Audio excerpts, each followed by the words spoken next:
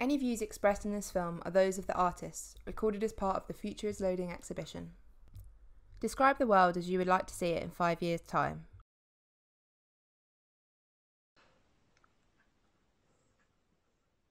When I look back to my life 5 years ago, I thought 1.5 years time, I will move to the UK and study for 1.5 years, learn everything I can, graduate, go back to Iran and teach world nerds in the UK and pass on that knowledge to improve universities in Iran, also to support the deaf community, to gain the right. Instead, I become a refugee. My world was turned upside down. When my world changed and I became a refugee, I told myself to never make plans for the future again, because we are not in control of your destiny. And what I'm doing now in the short term is enough to make future plans and have them destroyed again will damage my mental health.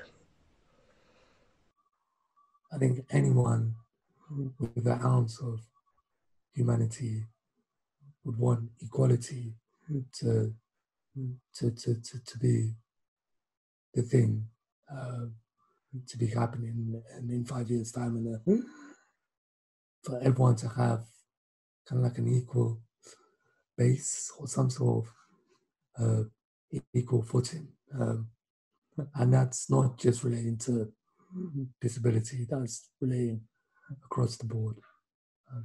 So yeah.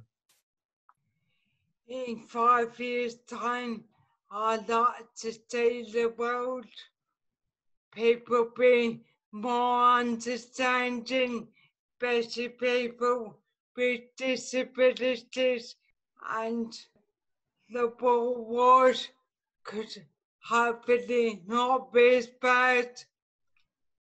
I'd probably say more of a better or more accepting kind of world of people with differences or disabilities.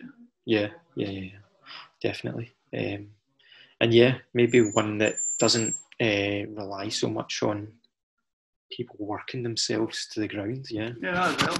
Yeah. You can view the Future is Loading exhibition on our Instagram and our website at www.shapearts.org.uk.